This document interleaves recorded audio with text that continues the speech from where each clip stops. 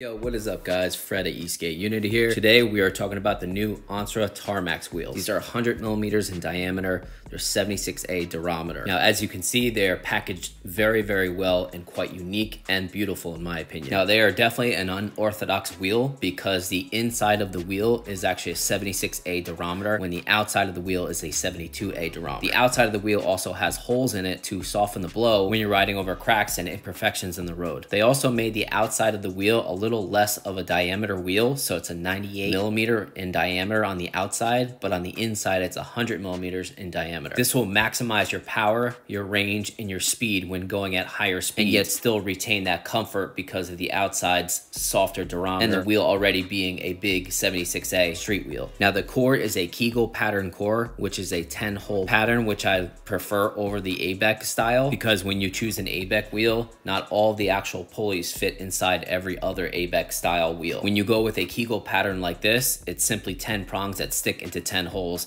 and you can't go wrong. Now, I first started testing these wheels on the Onsra Black Carb 3. As some of you may know, the Onsra Black Carb 3 is a stiff deck, it has no flex whatsoever, and the board has super wide traditional kingpin trucks. Now, this mixed with these super wide wheels and its extremely low stance, I didn't exactly love it. I didn't hate it, but again, I didn't love it. Now, I normally like a low stance that is somewhat wide, but in my personal opinion, it was just too low, too wide, and too stiff. Now, when I put on the OG Backfire Zealot, everything changed. I enjoyed these wheels so much on this setup, I decided to ride it all day long and just burn the battery completely. With these wheels, I reached 18.5 miles on the OG Zealot. Now, for a 3-year-old board with a battery of 311 watt hours, I think that's pretty damn good. Now, with the stock Zealot setup with 97 millimeters, your top speed should be 28.5 miles per hour. With these wheels, I got 29.5 miles per hour. The bad roads, the curbs, the grip was all fantastic on the OG Zealot. I like how these wheels are a little bit bigger than stock, so they don't actually compromise the actual turning radius and the carvability of the board. So instead, it just enhances the board a little bit in every way. So I think if you have a board with a little bit of give in that deck and the trucks are not super wide and the deck isn't super stiff, you'll love these wheels. Now, I still think these are possibly the best looking street wheels out there, but when it comes to that translucent design, I still prefer a traditional street wheel. I've had many translucent wheels, whether it's those glow wheels, the torque boards, the evolves, these, or something like the shark wheels. These are all translucent wheels, and in my opinion, they don't feel as predictable as a traditional street wheel. Now, don't get me wrong, some feel better than others, but in my personal opinion, they all have a little bit of a similarities when it comes to the feeling itself. Take the orangatangs and the evolve wheels as an example. The orangatang and the evolve wheels, in my personal opinion, are the best wheels on the market for traditional urethane wheels. Now, they're not as sexy and as good looking as the translucent wheels, that's for sure, but in my personal opinion, the actual thane compound feeling when you're riding underneath your feet is a little bit more predictable. Now, don't get it twisted, the translucent Onsra wheels are still very grippy. In fact, they're much better in grip than the shark wheels, the glow wheels, and definitely the torque board wheels.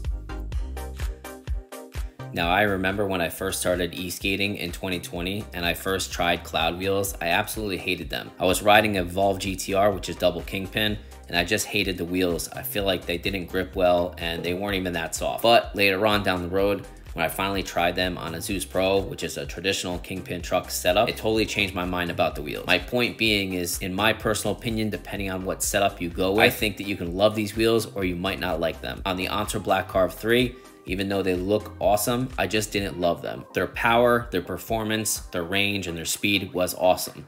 But again, it just felt too wide and too low and too stiff to the ground. And I normally like having that lower center of gravity stance, but again, in my personal opinion, it was just a little bit too much.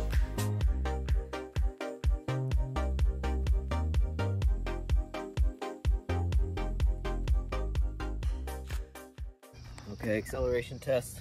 38T on the new Tarmax wheels.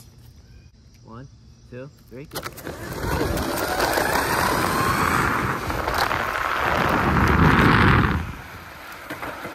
brake test. 1, 2, 3, brake. Woo.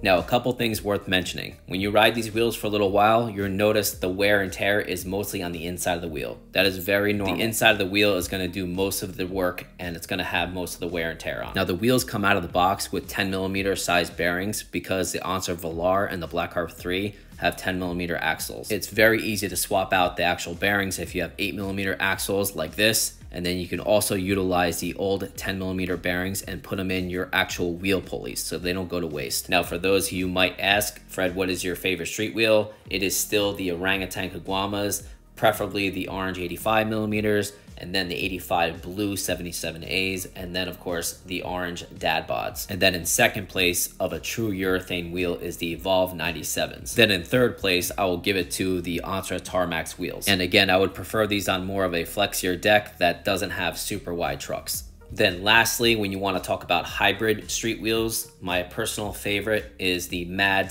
/ Boosted / Meepo / Tiny wheels. They all copy that whole boosted kind of 105 style. Mad wheels was luckily able to replicate the actual design and sell it for a much lower cost, leaving Meepo and Tiny and other companies doing the same thing. I think they have superior grip, maximum comfort with minimal amount of range efficiency. Then I would vote original 105 cloud wheels and then 120 cloud wheels as the second best hybrid street wheel. But at the same time, I wouldn't put a cloud wheel on something like a street board like the Zealot or an Exway Flex. I would put it on a good 2-in-1 board to maximize the range and power and speed. Now, this is where I think the Onsra 100mm Tarmax wheels come into play.